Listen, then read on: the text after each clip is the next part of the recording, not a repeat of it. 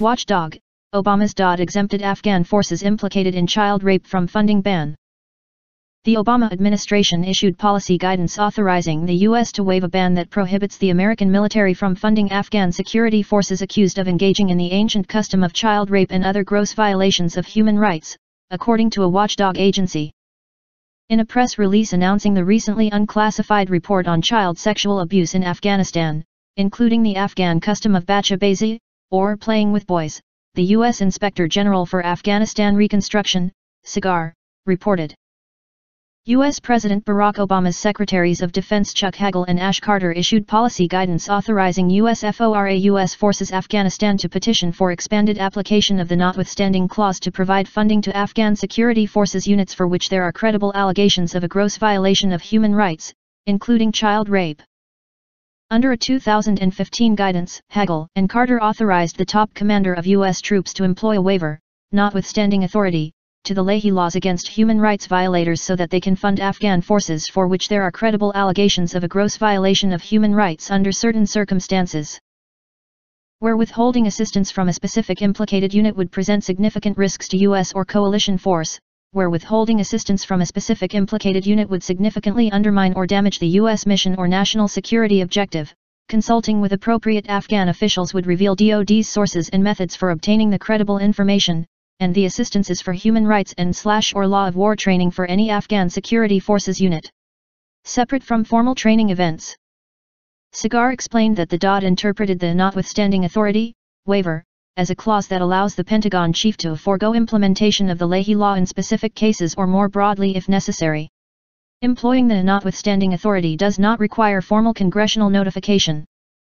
Leahy laws require the United States government to withhold funds if the U.S. Departments of Defense, DOD, or state have credible information that foreign troops have committed a gross violation of human rights. The DOD used the waiver to continue providing select training, equipment, and other assistance to some of the Afghan security forces units implicated in heinous human rights incidents, reported SIGAR. In 2014, the Pentagon mandated Leahy vetting as a requirement for all access to the Afghanistan Security Forces Funds, ASSF. Some U.S. troops told SIGAR that when they witnessed Afghan security forces engaging in inappropriate behavior with children, they thought it would be best to leave it alone rather than report it to a higher authority.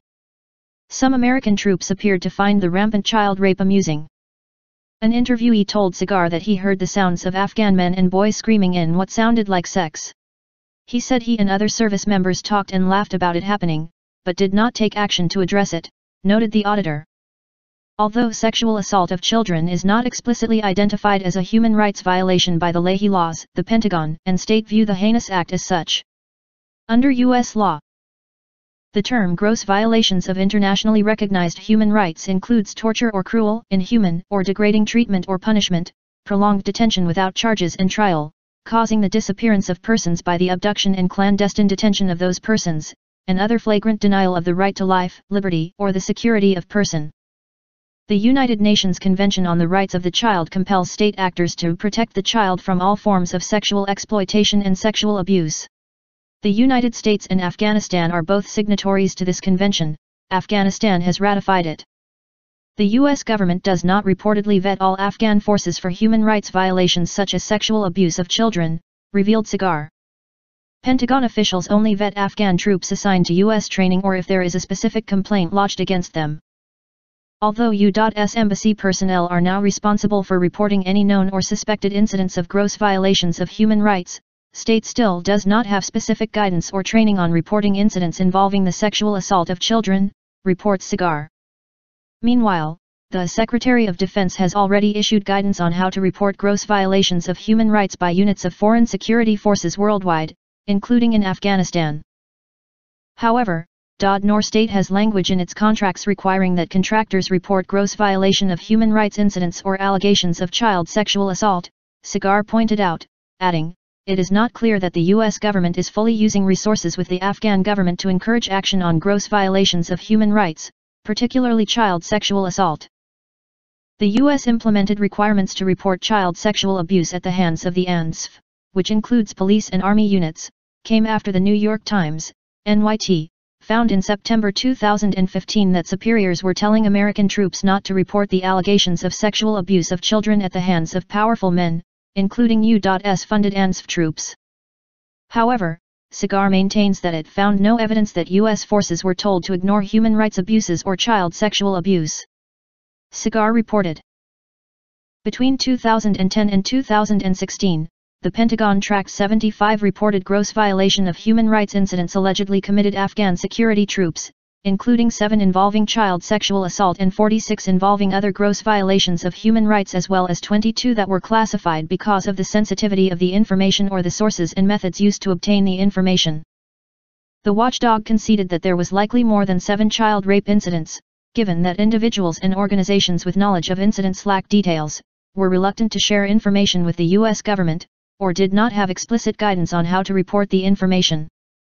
SIGAR noted that the full extent of child sexual assault committed by Afghan security forces may never be known. In November 2015, SIGAR reported that the Bacha-Baza practice was resurrected after the U.S. military overthrew the Afghan Taliban from power in late 2001, noting that the jihadist group made the practice punishable by death. The Taliban has reportedly used the Afghan military's affinity for young boys against them, deploying young men to kill them.